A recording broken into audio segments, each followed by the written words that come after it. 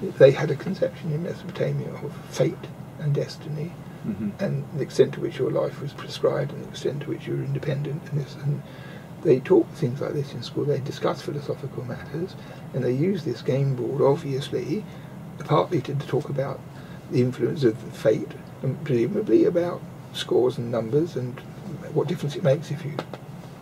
So it wasn't just something they did at lunch, but it was a focus for the exposition. It's a very, very remarkable thing.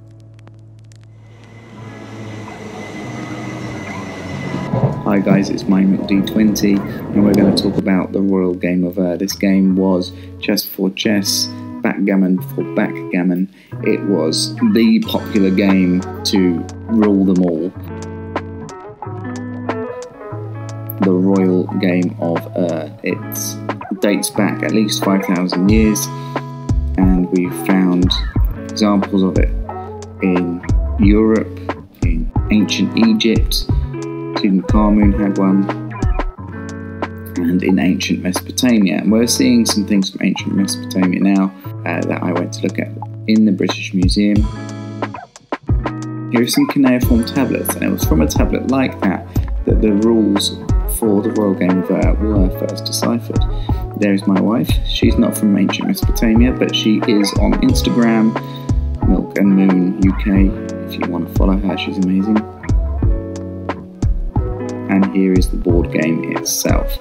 Now, I asked the curator, Dr. Irving Finkel, about the significance of these tiles, because it's only the rosette that is functional in gameplay. Were all boards like this? The answer is no. The design varies wildly. And here we are behind the scenes where people are reading cuneiform and trying to decipher it. But I found all these other rosettes in the exhibition of things from ancient Mesopotamia. It turns out that particular symbol is a potent symbol within the culture, a symbol of divine abundance and providence.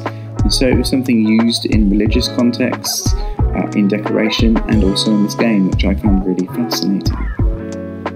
Now, we have the rules for this game because an astronomer wrote them down. And that's really fascinating to me. He'd seen these, there was this connection between the zodiac and the 12 tiles up the middle of the board and astronomy, that this link had been made. And it's really interesting that this deeper meaning was being read into the game. The last interesting thing that I've discovered was just examples of the board game from all over the world, which you are seeing at the moment. Then, once I'd done all that research, I had to go and make it.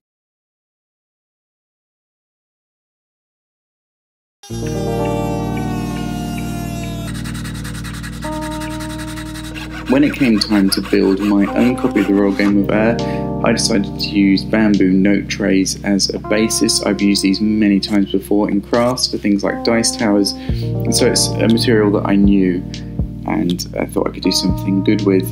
Here I am using a Sharpie to design the tiles for the top of the board, but the ink ran when I tried to put a spray varnish over it, so that was a bad idea. I had to sand the whole thing back and start again. I decided this time to grab my soldering iron and burn in the design, which was a much better idea actually, and has a lovely finish to it.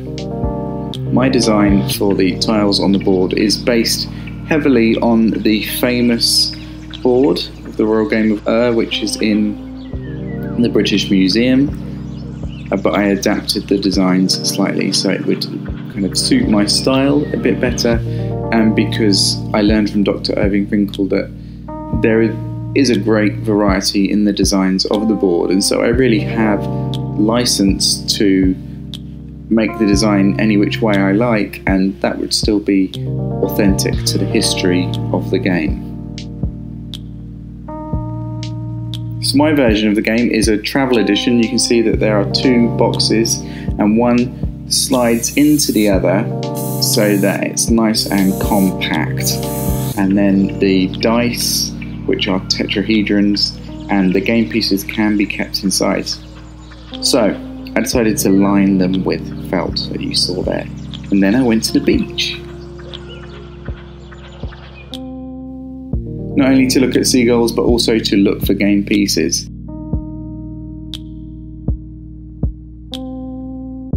I could just grab some stones from the beach, find some orange ones, find some black ones, 7 pieces for each team.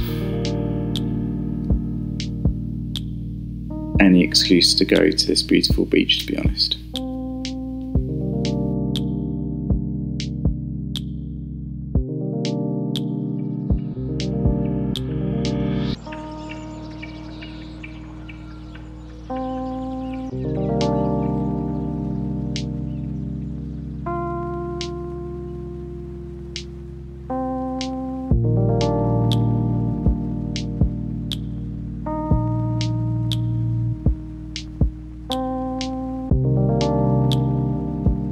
And then once I had the pieces, I had to make the dice.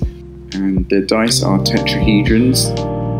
There are 4 used in gameplay, with 2 sides, 2 corners coloured in on each dice.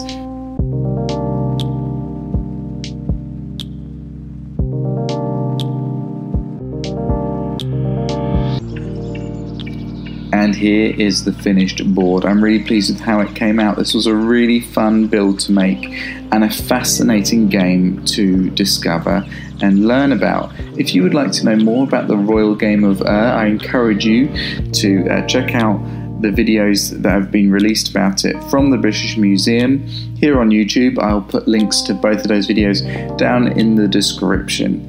And who knows, maybe there'll be more Royal Game of content in the future, because I am not done with this game. Perhaps make an eventual artwork out of it, so watch this space. Thanks for watching, guys. See you next time.